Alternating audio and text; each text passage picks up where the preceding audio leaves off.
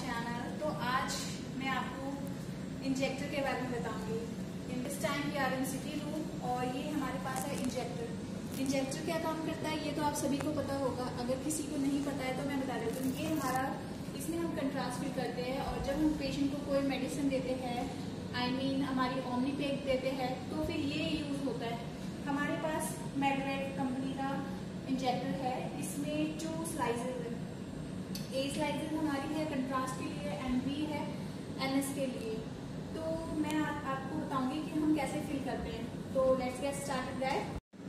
तो सबसे पहले तो हमें इसे ओपन करना है ए सेक्शन को, क्योंकि इसमें हमें कंट्रास्ट फिल करना है।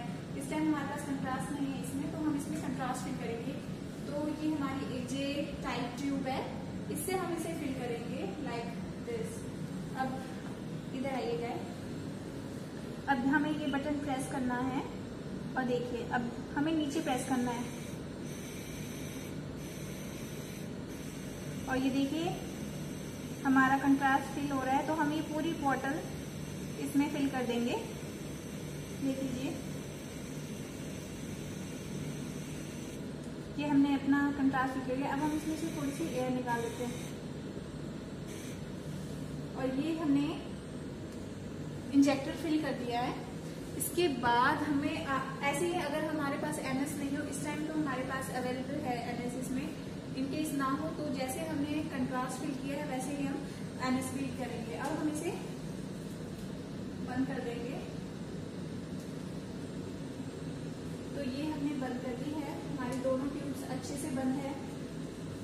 और ये जब अब हमारे पास जब पेशेंट आएगा तो हमें इस ट्यूब से ये 3 वे टाइप है, तो यहाँ पे हमें अपना 3 वे लगा के इसे कनेक्ट कर देना है। आई होप आपको ये वीडियो पसंद आई होगी। अगर आपको ये वीडियो पसंद आई तो please subscribe our channel.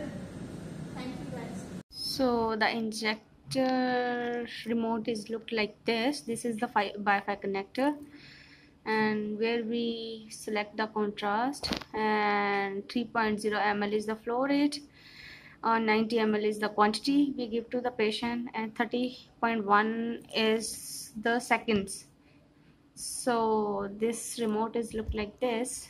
If you give the patient a contrast, so we give the contrast through this remote. We are sitting in console, so when we do the CT scan for contrast, then we use this injector to control. So thank you.